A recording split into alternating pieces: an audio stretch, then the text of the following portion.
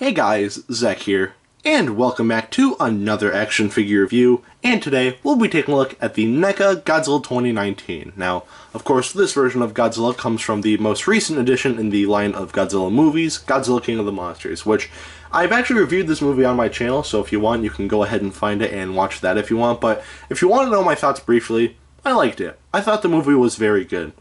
As of me recording this, it's still in theaters, but yeah, no, I still think that Godzilla King of the Monsters is a very good movie, so yeah. Anyway, yeah, this figure, it's not bad, but it's definitely disappointing. When this figure was revealed at Toy Fair, I was really excited, because this thing looked great, the sculpting was great, everything looked great, and there wasn't a bendy wire in the tail. Everything about this looked great. Unfortunately, you know, the quality control issues on this figure got hit badly by that, which is honestly a real shame. And after getting the glorious NECA 1962, I'm kind of wondering how they kind of, got away with this. So, yeah, again, this isn't a bad figure by any means necessary, but it's definitely disappointing, so, yeah. So, everything on this figure would be good, but unfortunately, not mine specifically, but this figure kind of got hit badly by quality control issues, so yeah. Anyway, with all of that out of the way, let's take a look at this. Starting off with the paint, and the painting on this figure is good, except for the head, but we'll take a closer look at that. But anyway, most of the body is a grayish color, and we do get minor hints of brown, which does look very nice. And I actually really like how that looks. We also do get a bit of a glossy finish to it, which again looks great, especially in the tail here. I like that a lot. The toenails are painted like a greenish-grayish color, which looks nice, as well as the fingernails. I don't know if you can see that there, but yeah, they're painted a greenish-grayish color. And the painting on the head is, well, not awful by any means, but it's not great. First of all, let's address the elephant in the room. These eyes look very bad. I'm actually not a big fan of how these look. I was excited to get this figure in the mail, but the second someone posted about this on Facebook and they showed off the eyes, I was very scared. Because as you can see, if my camera can focus, yeah, that does not look great if you pay attention to the eye. I really don't like how that looks. But, yeah, no, there are some other things that plague this head. For one, there is extra plastic going down the center of the head, which looks very bad. That, and I don't know what's going on with the teeth here, but there's just a weird flat bit right here. I don't know if that's extra plastic or a paint defect, but yeah, that looks very bad. And the head on this figure, honestly, it doesn't look great. And speaking of quality control issues, right out of the box, the paint on the big toe right here was grinding against the plastic.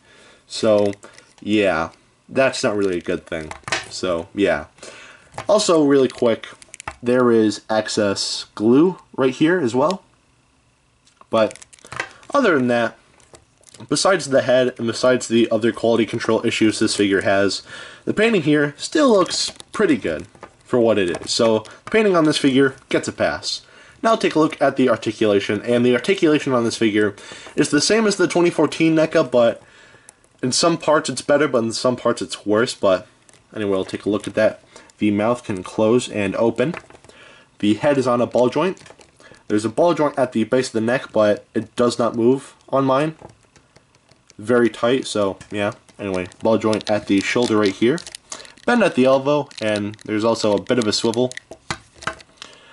Wrist swivel right here. And this is also where the quality control issue kind of pops in, because on this hand, he can like move it upwards and downwards a little bit, but on this hand, he can't really. And if you try, then this figure does kind of like, the plastic does kind of tear, which is kind of not really a good thing that happens. So, yeah, that's one thing I don't like. There's a ball joint at the waist, but again, very limited. And we do have a ball joint at the thighs here, but unlike with the 2014 Godzilla, you can't really adjust it to where you can move the legs, but you can fix it in a pretty good position. If you move it, then you're kind of stuck with this. At least on mine anyway. Could be different on other figures, but yeah, that's something I actually really miss from the 2014 NECA. there is a bend at the knee right here. Not a lot, but it's there. And the feet are on ball joints. And speaking of ball joints, the tail is great. There's a ball joint here, ball joint here, ball joint here, ball joint here, ball joint here, ball joint here. There's a ball joint here, but it doesn't move a lot. Ball joint here, and ball joint here. So the articulation on this figure is good, but on mine the quality control kind of, gets, or not really out of hand, but around the wrists it's kind of not great. But yeah, no, the articulation on this figure is still good, so it gets a pass. Now I'll take a look at the sculpt, and the sculpting on this figure is actually very good, and from what I've heard, this is actually the model straight from Godzilla King of the Monsters. Slightly modified, but the same model nonetheless, and it looks great, and I honestly have no complaints. So the sculpting on this figure looks great, so it gets a pass. Now I'll take a look at the detailing, and the detailing, again, looks great. Unfortunately, we do have some excess plastic on the back dorsal plate right here, and on the head right here, but the detailing throughout is actually very nice. The gills here, very well defined. The scales look great. Everything here looks very well defined, very muscular, and I like that a lot. And the feet look great too. Going to the tail here, we have some more detailing, which looks great. And going to the dorsal plates, they look very nice as well. So the detailing on this figure, again, is very good, so it gets a pass. So at the end of the day, should you get this? Even though the quality control issues hit this figure kind of bad, I'd say that this is still a pretty alright figure. It's not great, but it's still good. It's still kind of frustrating how even after the NECA 1962 we got the quality control issues as bad as this, because on mine they weren't horrible. But I've seen other videos where some guy got it really bad. His neck was cracked, and where you plug in the tail, there were two joints, so you couldn't plug it in. And yeah, no. This figure, in terms of quality control, got it really bad, but Mothra didn't. I'm reviewing that later down the road, but yeah, Mothra's quality control didn't get hit really bad at all, so yeah.